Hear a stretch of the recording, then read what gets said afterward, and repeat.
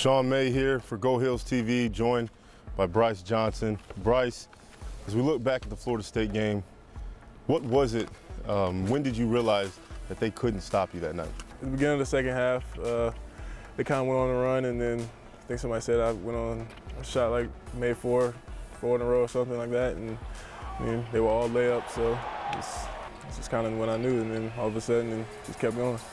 You know, you had crazy numbers, 39 and 23. Wish you would have got 24, so we have more to talk about, but 39 and 23, when do you realize, do you ever step out of the moment and realize the numbers that you had, or are you just in the moment and just playing?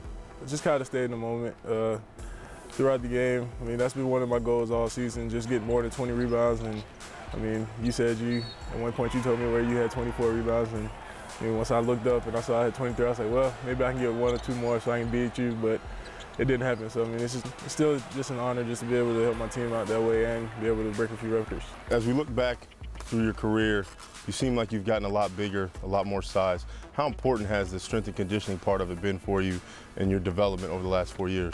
Been a great deal. I mean, just because when I first got here, I played a lot of the five with James Michael still being here, and there was a lot of guys that were a lot bigger than me, so that was a size advantage for them, and I just need to get a lot bigger. I mean, I was the size of a point guard at the time I got here. I was about 187 pounds, and now I'm at 225. So I mean, it really helped me on a great deal, just being a lot bigger and being able to hold my own down in the post. You, Marcus, Joel came in together. We don't see that a lot in college basketball anymore with the one and dones, guys staying all 4 years.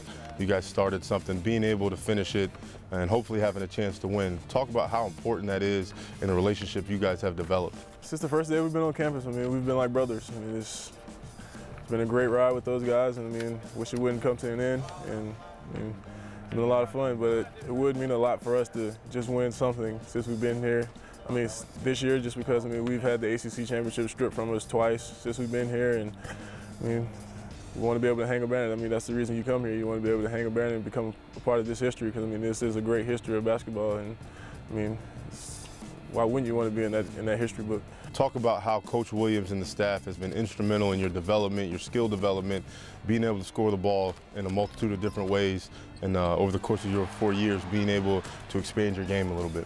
The biggest thing that was an issue for me was just my size. I mean, I wasn't the biggest guy, so Coach always emphasizes about us posting up lower, and I mean, I just didn't have the sizes and the strength to do it. So I mean, that was just the biggest thing that I needed to work on, was just getting a little stronger so that I could post up a little lower, because I mean, I can't really score the ball down low.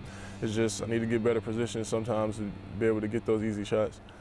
This is obviously an academically tough school, being here 4 years, going on to graduate. Talk about how important the academic side of it was for you, being a student athlete at the University of North Carolina. It was very important being a student athlete here. I mean, just having my parents as teachers has always been one thing that I've paid attention to a lot, and I mean, it's just great just to be here. I mean, I didn't think I'd end up here academically or just basketball-wise. It's an honor to be here. I mean, you do have to put in a lot of work here, because I mean, teachers do have a target on your back because you do play basketball, and they do see you in that limelight. So I mean, you just got to come in here with a mindset that you are going to be worked very hard, and just have to be ready to face adversity, because I mean, there's a lot of adversity that comes with it. When you look at your time here over the past 4 years, what's Brice Johnson going to miss most about North Carolina?